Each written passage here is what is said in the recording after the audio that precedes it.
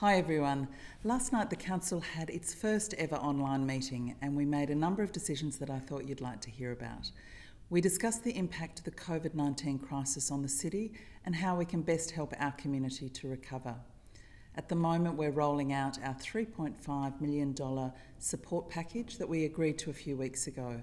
That includes waiving fees for businesses, rent relief for tenants of city-owned buildings and discounted and free parking for health workers. Last night we also agreed on a few principles for our next city budget that we will be finalising in the coming weeks. We agreed to freeze general rates and most other fees and charges for the 2021 financial year. We will also be providing rate relief for people and businesses that are experiencing significant financial hardship. We hope that these and a number of other supports will help our community get back on its feet. It will be a tough year for the Council as an organisation, but we will continue to provide you with essential city services. There will, however, need to be major cuts to our expenditure, and unfortunately some programs or projects will have to be deferred or cancelled.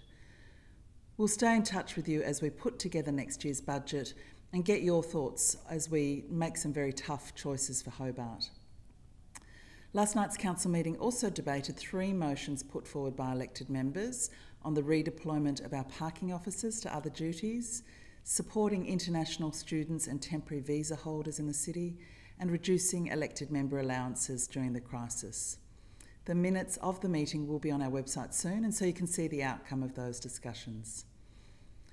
Please feel free to get in touch if you have any questions, and we'd love to hear from you about your suggestions or your experiences during this crisis.